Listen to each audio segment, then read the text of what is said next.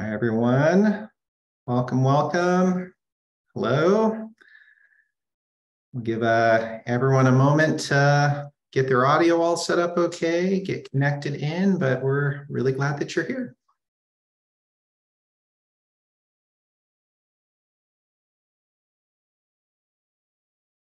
Hello, everyone. Welcome. It's good to see you all. All right, seems like we might have a quorum of folks, so I think we'll maybe go ahead and get started. So welcome to this faculty office hour session for chemistry, biochemistry, and molecular biology. We're really glad that you're here with us today. My name is Grant Sewell. I use he, him pronouns. I'm an associate dean of admission, and I'm going to be kind of guiding us through our conversation. And we're joined by one of our esteemed faculty members, and maybe I'll allow them to provide us with a brief introduction to start. Hi, everybody. It's good to see all of you. My name is Shivani Ahuja. I am a faculty in the chemistry department, and I'm a biochemist. So we also have our interdisciplinary BMB major, which is biochemistry and molecular biology. I'm happy to answer any questions you have today. I use she and her pronouns. And let's see, I've been here for about 4 years. This is my second year as tenure track faculty. I started at Reed as a visiting faculty, and I teach a number of different courses because my background is very interdisciplinary in its nature, which actually is one of the strengths of the Reed program, is that there's a lot of interdisciplinary work that goes on here. So I'm a physicist by training, but then I moved completely into biochemistry. So I teach both physical chemistry courses and biochemistry courses, including Introduction to Chemistry at Reed. So happy to answer any questions you have. Perfect. Thank you so much. And as Shivani said, we're definitely very interested in, speaking to the questions that are on your mind and that you're interested to kind of ask of us. And, I would imagine most people are pretty familiar with the Zoom chat feature, by this time. But I would say that's probably going to be the best way to ask the questions that you're kind of curious to know. You can either message that to everyone, or you can message it, to myself, and we'll kind of make sure that we, speak to things that are on your mind. But kind of first, just to kind of give us a framing about some of the different areas that, Shivani's a part of, maybe we'll just kind of start with an overview. So we'll turn it back over to you. Okay, great. So let's see. So for the in the chemistry, I guess. So let's see, for the chemistry department and for the chemistry major, we have. Should I talk about the major planning? What would you like me to focus on for the department? Yeah, it's a good question. I think, the major planning is super helpful. I know sometimes students are also curious to know what it might look like as a student in the department or in their first year. So just, anything you think might be helpful to know. Sure. So, okay. We are a department of about 7.5 faculty. I know the numbering sounds weird. The faculty are involved in different areas of research. And so we have biochemist, organic chemist, physical chemist, inorganic chemist, and more recently, education research in chemistry, which is so we have a new faculty who started last year in tenure track position, and she does education research, which is something very new for the chemistry department, and it's really exciting. As a first year, when you are starting at Reed and you're interested or thinking about a chemistry major, we often have students, we encourage them to enroll in the Introduction to Chemistry courses, which are essentially an extension of AP chemistry. If any of you have taken high school chemistry courses, they're an extension of that, where you're introduced to almost every subdiscipline of chemistry over a period of an entire year, which is 2 semesters. So it's a 2-semester long course, though they're not taught by the same faculty, and they also are treated as 2 separate courses, but you have to take them in that order. So the Chem 101 and Chem 102, which are our Introduction to Chemistry courses or general chemistry curriculum. It's an intense curriculum. There is a lot that gets covered in those 2 semesters, but it kind of gives an idea to the students of the breadth of chemistry that goes on at Reed and in just general, the different subdisciplines of chemistry. It's also a laboratory/lecture course. So students are also involved in laboratory experiments in both the semesters. They get to also do independent projects at the end, where they get a little flavor of what it is like to do research in addition to being involved in predefined laboratory experiments. It's a pretty fun course. So I am actually part of that intro curriculum as well. And then and then we also have another intro course that almost every chemistry student and biochemistry and molecular biology students are required to do, which is our introduction to organic chemistry. And that's again a one-year-long sequence. You have to do the two courses one after the other, but they're taught by different faculty. And it also gives them an idea of what all is there in organic chemistry. And these two courses are kind of prerequisites for most of our advanced level courses in the department. Chemistry offers a variety of advanced level courses. What you'll end up doing would in the end depend upon what major that you decide to do, like if it's a pure chemistry major or a BMB major, or if you decide to change over and do biology or neurosciences, there is a breadth of courses available to the students. And they, like I said earlier, they cover many different fields of chemistry, just like the different faculty in the department, which is inorganic, physical, biochemistry, statistical mechanics and thermodynamics, and education research. Actually, we do not yet have a course that we teach on education research. I want to give you an opportunity to ask questions also, so feel free to interrupt me if you have any questions in the middle about any of the curriculum stuff, but I would love to tell you a little bit about the thesis at Reed, unless you're already aware of it, which is a very exciting thing. And also the fact that there's a lot of research that goes on here during summer as well as during the semester. Maybe I'll take a break here and see if you have any questions.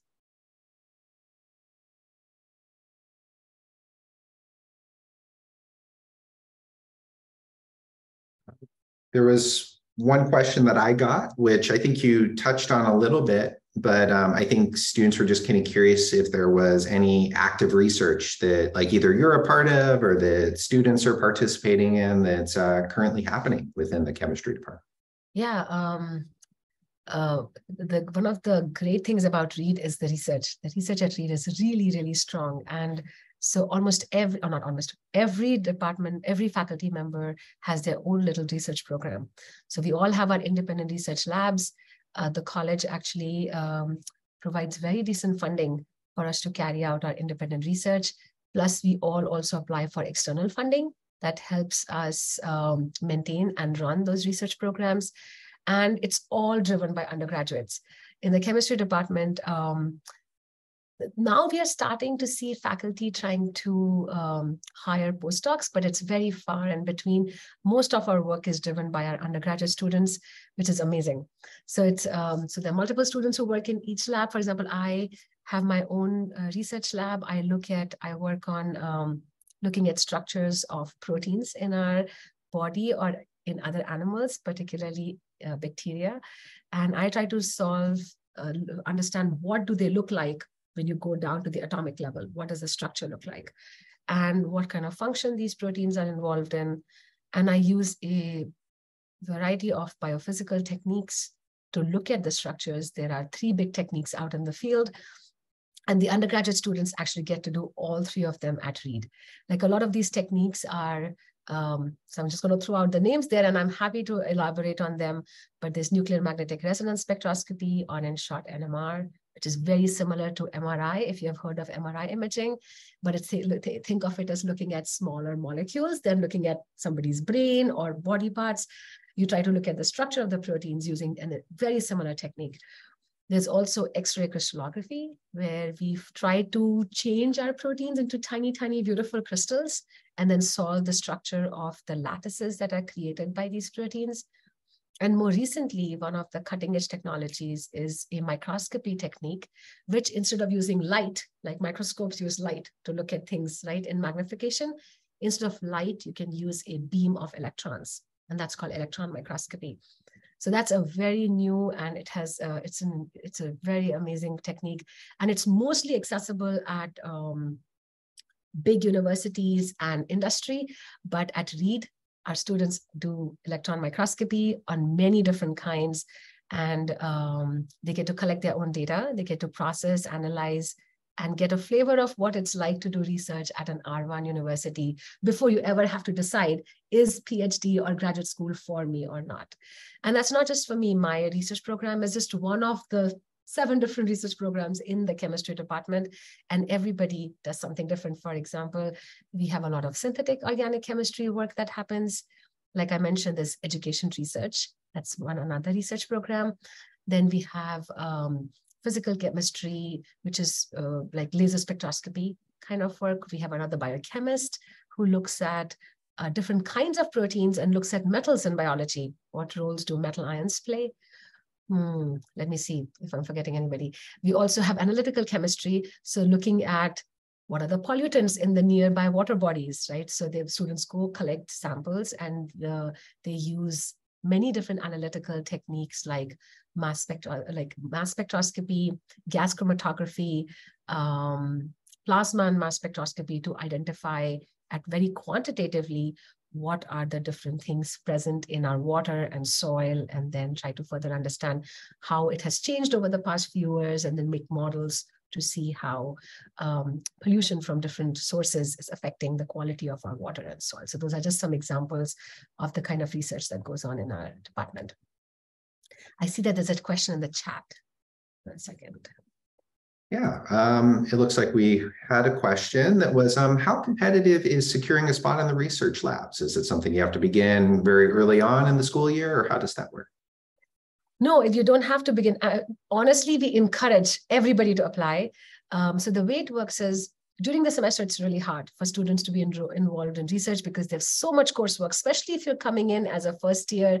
You have so many introductory courses to think about, and also the group requirements, right? This is a holistic education environment where you are encouraged to, of course, you have to do your major requirements, but in addition, you're required to do a lot of group requirements, which exposes you to many fields outside your area of major interest. And I can talk more about that. So often the first year, it becomes really difficult for students to even find time to do research. When it really starts is the first summer. So every department on campus, and but I can say definitely for chemistry, we have a lot of endowed funds and our own departmental funding that funds, I would say, approximately somewhere between 20 to 30 research positions during the summer. These are internships. They are 10-week programs, fully paid. You get a really nice fellowship, and it's also very prestigious because you can put that on your resume. And so we have some of the fellowship money that also comes with money for on-campus housing. So we have different pooled pots of money that we use to fund our summer interns. And there we encourage all different years at Reed, right? So first, second, third year students to apply.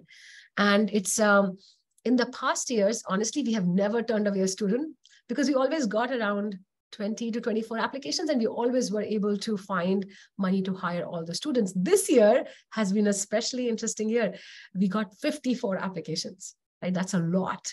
And it was incredible to see our first years also really interested in working in the department. Unfortunately, we only had money to take on 34 students, which is also a huge number. In the past, we have never been able to go beyond 20 to 24. So we have about 34 students working in the department, and the numbers change every year, right? So you apply, and a lot of the times students get the positions. In case, like for this year, for example, we had to turn away some of the students. We could not take everybody on.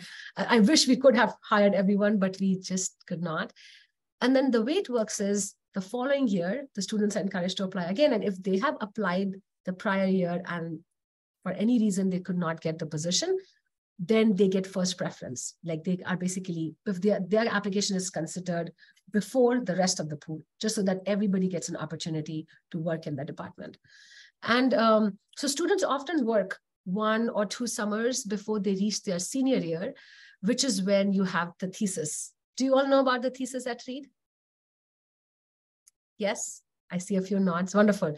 Yeah, I think that's also something that kind of sets Reed apart from a lot of other smaller colleges, is the idea of a required thesis. right? Which actually is amazing, right? So you get not only get to do research, but you also get credit for it. So it's equivalent to like a 2-unit course, right? And so it's over the 2 semesters. And a lot of students, they start summer research and they often either stay in the same lab, or you may change labs and do your thesis research in a completely different lab. And that is an amazing program because every student at Reed gets to participate in independent research with the faculty. Sometimes students can come up with their own ideas, and depending on the bandwidth of the faculty, they either may be able to support independent projects. Sometimes you do the projects that are in line with the faculty's own research work, and you get to do research along with your courses for an entire year, and then you get to write a thesis document, which is bound, and then it's a very formal process where we also go through a defense, just like graduate defense, where you have to pick a committee. So you have your thesis advisor, somebody from your department, somebody from outside the department, but in the same division, somebody from outside the division. So you have at least have 4 members of the faculty across the college who gets to come and then talk to you about your thesis, which is the orals examination that happens at the end of your senior year. And it's closed doors, very formal. It's essentially a conversation between the faculty and the student, where the student tells us about what they did. So there are many ways in which you can be involved in research. Like I said, you have the thesis, you have the summer research. In addition to that, we have what are called independent research projects, which is during the semester, if you want to continue to be involved in research or would like to get some research experience, you can work with the faculty to write up a proposal for an independent research project, which is actually a course. So it's a half a unit course, and you do get credit for it. You have to write up a proposal. The proposal gets submitted to the department and the division. And once it's approved, that becomes part of your transcript, right? As a course for 0.5 units that you are involved in during a semester. And I think you can do, okay, I'm not sure about exactly how many. I think you can do up to 2 or something like that, independent projects where you get units for it. Now, in addition to that, you could be involved in research during a semester, which is depending on the department, right? Some department, it happens all the time. Some department, it's just the nature of the coursework and the course load and the research is such that the students may not be fully involved. But you could work in a lab. And if you work in the lab in a department, especially, and I can only talk for chemistry, I'm not sure how it works in other departments, you get paid as well. You get hourly paid for your work in that department. So that if you can take out 2 hours, 3 hours, in addition to your course load, you can always reach out to the faculty and say, hey, I'm really interested. I've never worked in a lab before, or I worked before and I really had a good time, or I would like to get more experience.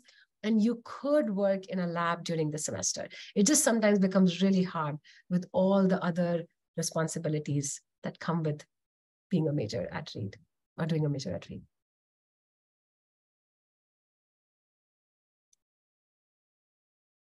I think there might be another question coming in as well, but I think there was also just kind of a curiosity question just about like what the intersection with like biology, biochemistry might look like. So I don't know if you maybe want to touch on that, and then perhaps molecular biology. Yeah, absolutely. I can talk about that too. I have a question in the chat that says, have you found that students that have taken AP chemistry have a hard transition into chemistry? I would say it's the reverse. If you have taken AP chemistry, you may already have been exposed to some of the concepts that we cover during introduction to chemistry, right? So it may actually, or haven't. I'm sorry, I read the question wrong. Haven't. No. Okay. There are 2. Yes. Let me see. I think, okay, I'll tell you the way chemistry department thinks about the introduction to chemistry courses. We don't assume that a student has taken AP chemistry. The reason being, the introduction to chemistry curriculum is something that is for every student on campus, whether they are interested in being a chemistry major or they're trying to take introduction chemistry just to satisfy one of their group requirements, right? And they're actually interested in, say, major in theater or arts or languages. So we cannot assume that a student has taken AP chemistry. So when the chemistry curriculum is introduced, it starts from scratch and then builds up from there.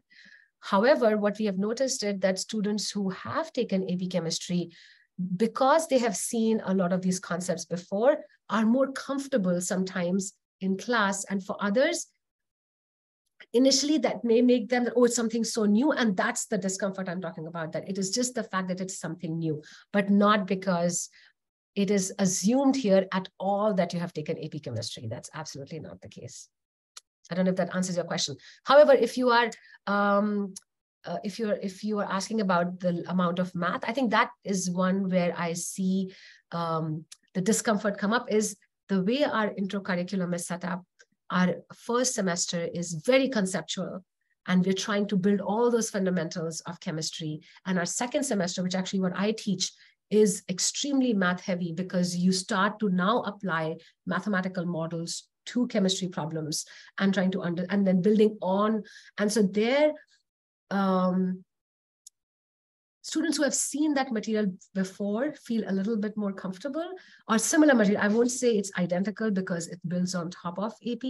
However, what happens by then is that a lot of you would have taken introduction to mathematics courses, and that will also help you get more comfortable by the time we reach 102.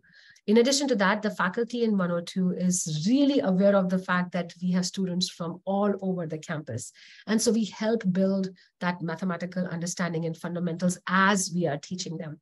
There's a lot of support in terms of tutoring, and I'm happy to expand on that, especially for our intro courses. We have drop-in tutoring, one-on-one tutoring. Faculty offers tons of office hours so that we can help all students be able to fully engage with the course and not be influenced by whether they had before AP or not. How heavy would you say that the coursework in chemistry and BMB biology programs is manageable? Do your students have time to do other activities as well? That's a great question. Maybe I'll start off with telling you a little bit about the BMB program and then move into this question from Carrie.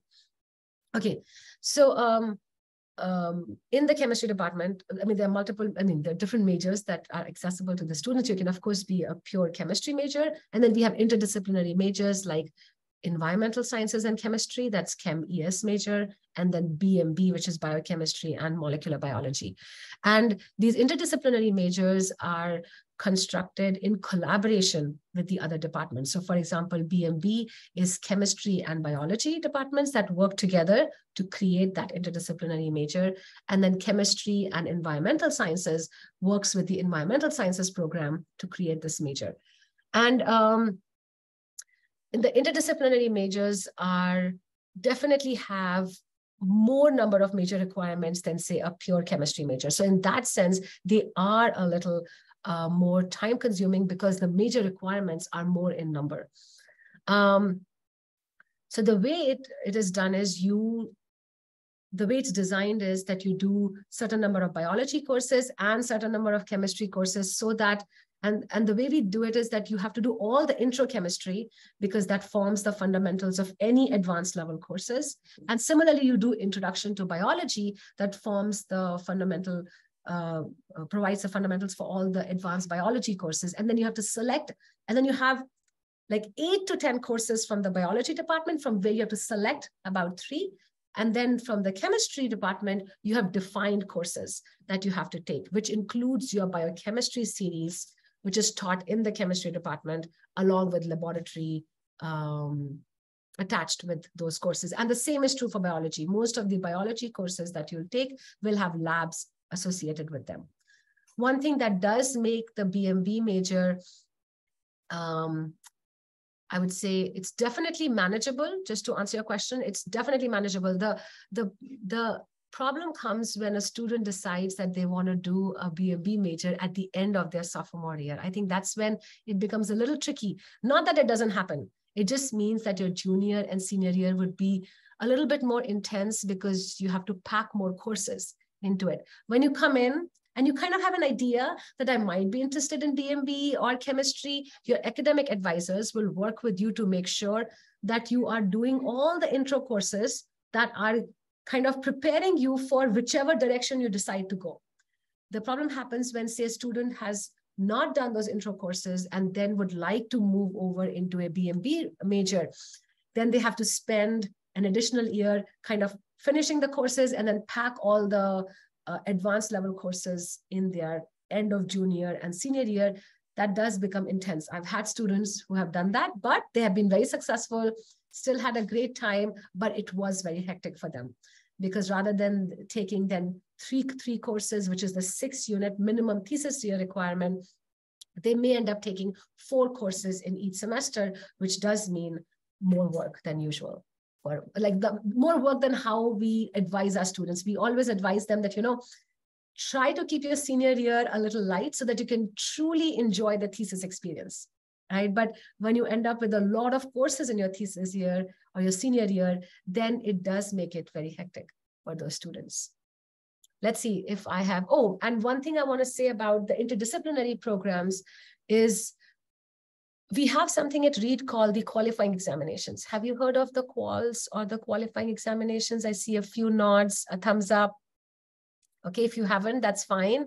I can explain that to you. So essentially, what defines you as a senior at Reed is once you have passed what we call as qualifying examinations, but at the end of your junior year. So at the end of your sophomore year, you declare your major and you move into your junior year where you start taking some of the advanced level courses in your field of major, right? In the field that you're going to be majoring in.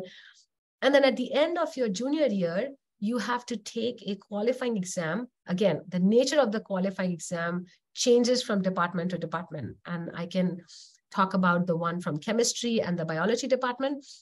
And once you clear the qualifying examination, you are ready to do thesis, right? So this is a way to make sure that our students understand the requirements of a thesis, right? What they are getting. So basically to make sure that they will have a great time and making sure they're ready for that experience. And once they pass the qualifying examination, you're considered a senior in the college. And then you start your thesis process. That's a requirement. You get multiple chances to pass your qualifying examination.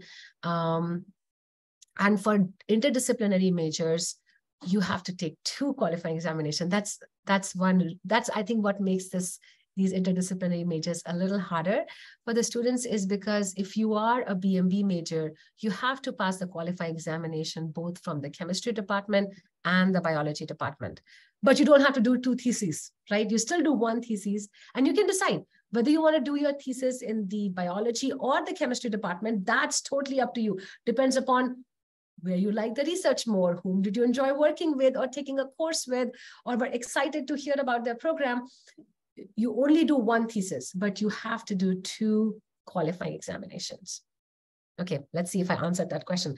How heavy would you say the coursework in chemistry and or BMB programs is manageable? It's really manageable. That much I can tell you. Again, planning is really important. And the entire burden of that does not fall on your shoulders. From the very first day, even before you join Reed, you are assigned academic advisors. And these advisors are really well aware of the programs that you have shown interest in. And even if, say, you come in, for example, I have advisees who came in to Reed wanting to do Chem ES major, and halfway through decided that they really enjoyed their biochemistry sequence and want to do BMB major. If the advisor is not comfortable advising them anymore because the major has completely changed, they will tell you, please go talk to this person. Let's figure out your major plan. And then maybe you should shift over to them. So at Reed, academic advising is taken extremely seriously. So you never have to figure any of this out alone.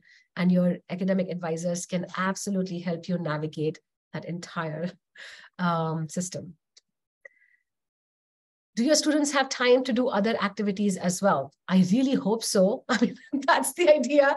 We do have, I really hope my students are doing way more than just their coursework and lab work. I think it is so important. Chemistry department believes very strongly in forming a community. That is so important to us. And outside the courses, we as a department also organize a series of events for our students and opportunities for them to get to know each other through the semester, but more importantly, even during summer, like our summer cohort of students, we do a lot of stuff with them We definitely try to do things in the beginning. And I know for a fact that biology does it too. I think it is so important to form a community outside of your classroom.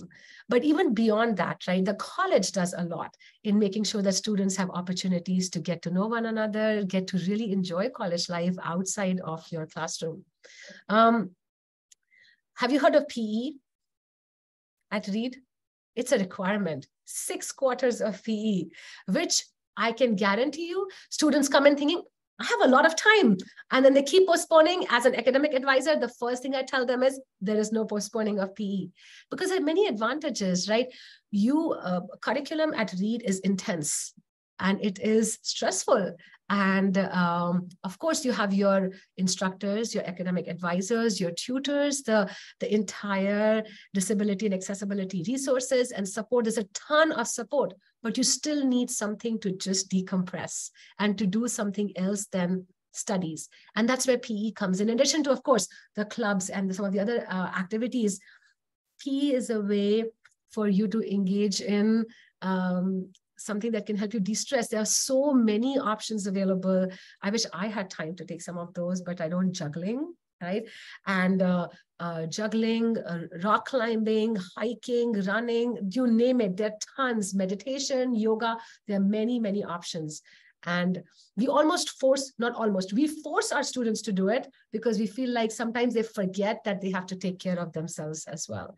And so PE is very important. So I really hope my students are doing way more than just coming to class.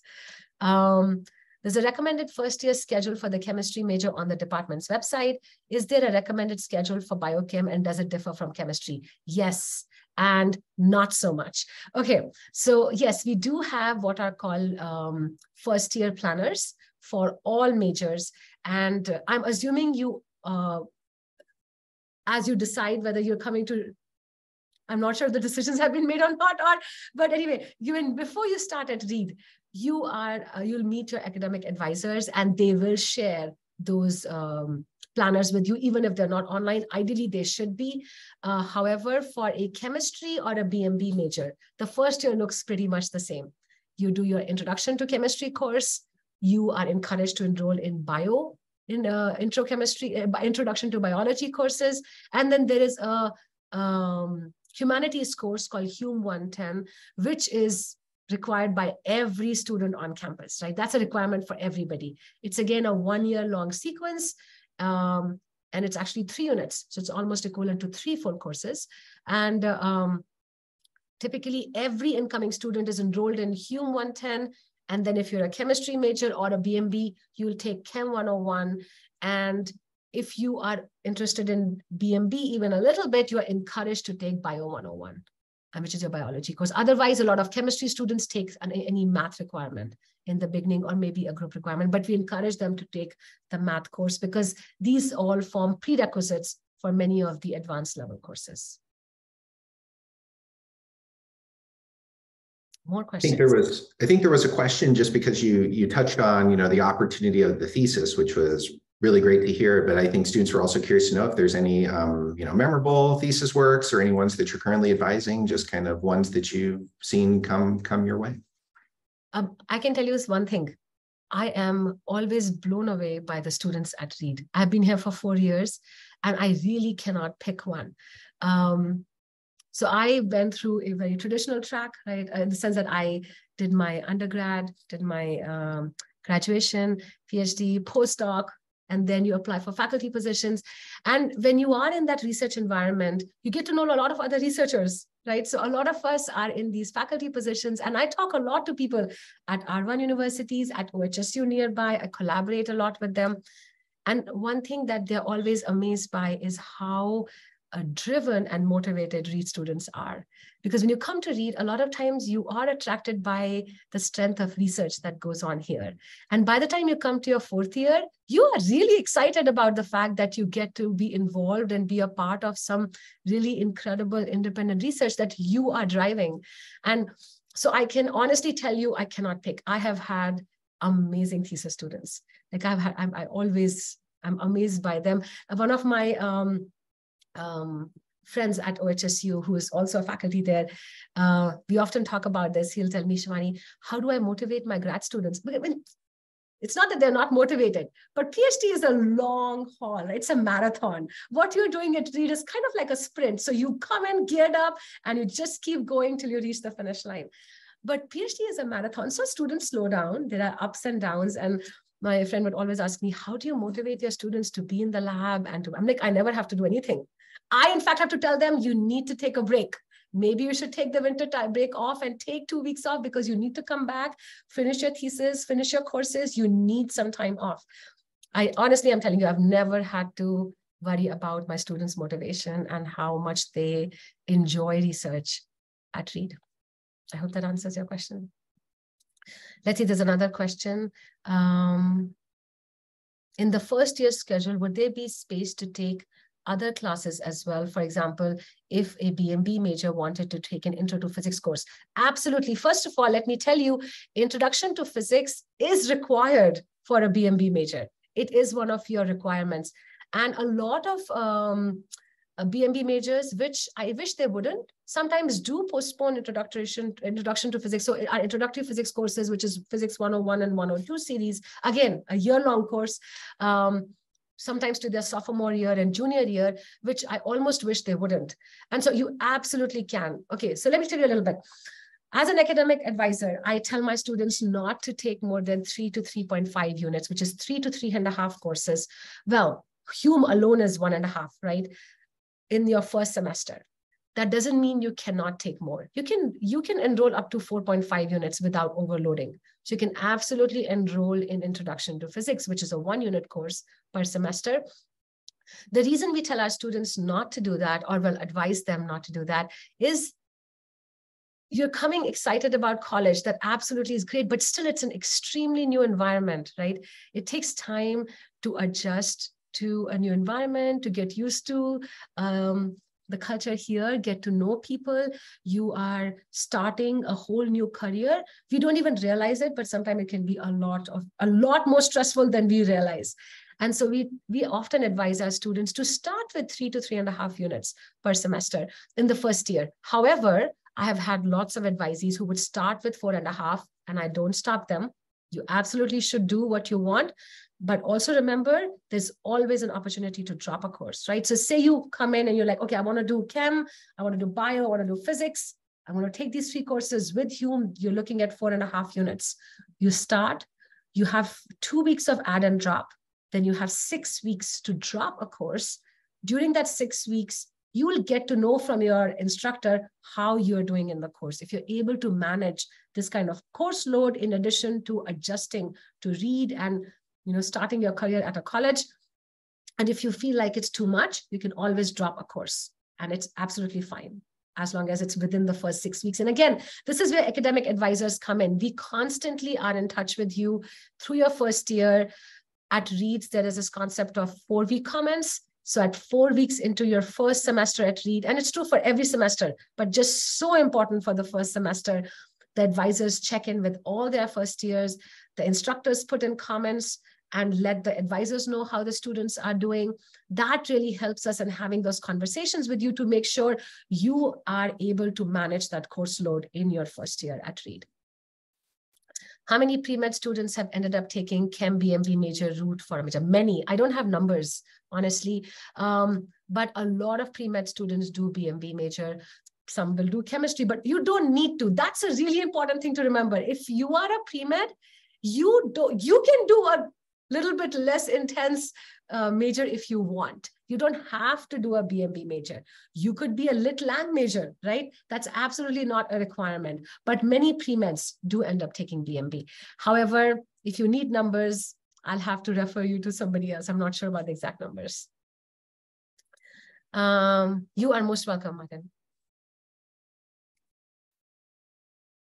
And I was thinking there was a question because you kind of touched on the strong relationship students have with their advisor and kind of making sure they're picking a schedule that's manageable, but also like receiving feedback. And so kind of thinking about Reed's approach to grades and feedback. How do you see students adjusting to that? Yeah, absolutely. I can talk about grading a lot. Okay. I feel very strongly about grading. Do you know that at Reed, students, I'm going to start with a sentence which you may already be aware of, don't get to see their grades on their transcripts. Did you know that? Yes. Okay. I see some nods. Great. Yes. So at Reed, we are encouraged to de-emphasize grades.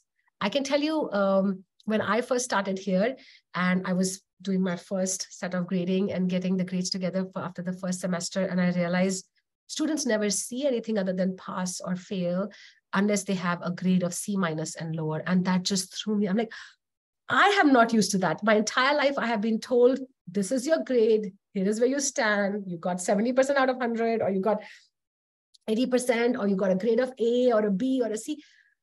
I felt like that's what told me where I stand in a course. And I have realized that that is so not the case, right? At Reed, the way we, what's important to us is that our students are understanding the concepts that they are being taught in the classroom, right? We have just been very conditioned to say, if I got an 8 out of 10, this is what it means. What we are trying to do at Reed is break you out of that thinking to realize that you will be given concrete comments by your instructors that's going to tell you exactly how well you are engaging with the course, which is way more important than having a number that's defining how you're doing in the course. So what happens is when you submit a problem set as an assignment or you take an exam, we grade it, right? We go over the entire exam. We give you detailed comments on what was done well, where you could have done better, where are some of the concepts that are lacking, or if you did absolutely fantastic and we think you should move on to the next thing, we will say that to you very clearly on your problem set. But you will not see a grade from us. And that can be really disconcerting. But that also doesn't mean I'm not keeping my own grade sheet. I have my joint Excel sheets. I do my own grading, but I don't share the number grade or the letter grade with my students. But I can completely understand. You feel like these comments, are they telling me enough? So what happens is at around 4 weeks, faculty are required to give comments for students whom they feel are having trouble in the course, are having trouble adjusting to the course, or are not doing as well. We also give comments to students who are doing great. We also let them know, you're doing fine, nothing to worry about. Here are your strengths. Here is what you should focus on. That happens at 4 weeks. When those comments come out, they are accessible to you and your academic advisor. At that point, you meet with your advisor. If it seems like you need additional help, the instructor would have laid out a plan in their comments. They would have said, I would strongly encourage you to come to my office hours or go meet up with the tutors. Tutoring is really big at Reed. I want to really say that here, that somehow students come with this idea that there's a stigma attached to tutoring, that if you reach out for help, it means you're not doing well. I can tell you my strongest students go more often to tutoring than others. And I wish all students would take advantage of tutors, because tutors are the students who have just taken the course before you. They have gone through the whole thing. They probably understand and can sometimes explain, actually many times can explain concepts in a way that might be even more accessible to you than how an instructor would explain. So we strongly encourage students to go for tutoring and to come to us, of course. But sometimes I can understand students are more comfortable going in groups. So we have drop-in tutoring hours where students are working in groups with different tutors. We have individual one-on-one tutoring because, again, everyone has a different way of interacting and understanding and working. Sometimes they love to work in groups, sometimes they don't. So we have 2 hours of free individual tutoring on every course available to our students. So the instructor really lays out a plan for you at 4 weeks already, right? They'll identify the students who need more help. Then comes 8 weeks. 8 weeks is when we are required to give a grade for every student in our class, along with comments if needed. Again, those are shared with you and your academic advisor, and you go over that. Student, again, doesn't see the grade, but the academic advisor does. And they'll reach out to and say, okay, we need to have a conversation. We really need to make sure that we can turn this around for you if it's going bad. And if you have not been able to make use of the resources, how I can change it. Sometimes there are extenuating circumstances. There are just reasons because of which a student is not able to engage with the course in a productive manner, then we encourage our students to drop the course, because at that point, it might be better than to continue and not pass, right? And so there are many points in the course where you're given extensive feedback about how you're doing, along with individual feedback on each and every assignment and exam. And then once you're done with the semester, there is an official grade that's put in to your system and your transcripts. But what is visible to you is a pass or a fail, or C- and lower. But that doesn't mean at any point you are prohibited from looking at your grades. This is absolutely not the case. You have the full right to request your academic advisor to show you your grades for that semester. And all you have to do is either walk to your academic advisor or to your instructor and say, hey, can I just find out what is my overall grade? And they'll never say no. The idea is not to hide it from you. The idea is to de-emphasize the importance that we put on grades, rather than really understanding how you are engaging with certain concepts. I don't know if that answers your question. I think we have time for one more question, and you maybe already touched on this a little bit, but what is it that you love about Reed? Like what motivates you to stay and to be a part of the community? Wow, I really like Reed. Well, okay, I love my job. And honestly, the strength of Reed are the students. And it's really, I have been, just to tell you a little bit about myself, I was in research for a decade before I started at Reed. So I completed my graduate school, my PhD in 2009, long time ago. And after that, I was involved in pure research for many, many years, always wanted to somehow be involved in teaching, but just life happens, one opportunity to another. I also worked in industry for a couple of years, did a postdoctoral fellowship there because I wanted to just try what it's like to work in industry. But all along, I wanted to teach. And I had heard so much about Reed and the fact that they had such a strong emphasis on interdisciplinary research and just teaching and education. I'm coming from India, where at time when I was there, which was now 20 years ago, things have changed a lot. There was no concept of interdisciplinary research. And I got into physics because that was the field accessible at that time, but I always wanted to do something that was physics, chemistry, and biology. I got to do it. I had a great time in grad school. I worked at Genentech, and I again continued in interdisciplinary research, but I really wanted to teach and have students working on these cutting edge technologies, because I have come across those roadblocks every time in my career where you are trying to do something, but you have to already show your expertise before they will take you on, right? Even in grad school, the labs, they look for students who are coming with experience. But the whole idea I would ask my advisor is, we are supposed to teach them. We are not supposed to expect them to come with experience. And so it drives me that my students learn all that here at Reed. That's what's fantastic about it. They get exposed to incredible research techniques, skills that they develop, along with a very strong curriculum. And I love that idea that we can train our students, we can work with them, that they drive our research. Without them, our research wouldn't exist. So I would say I love the fact that our students come motivated, and that Reed puts in so much effort and resources into building such strong interdisciplinary education and research at the same time. That goes very much hand in hand. I'd offer a tremendous thank you to Shivani for spending some time with us and kind of sharing more about some of the work and the work of students and the research that happens, the community that's built here. And want to offer a big thank you to you all for spending some time with us, getting to know more about Reed and the community. There'll be other opportunities to continue to get to know more about the great work of our faculty. And we have an office hours tomorrow in mathematics. We have one on Thursday in environmental studies, one on Thursday as well in Humanities 110, which I know we touched on a little bit here today.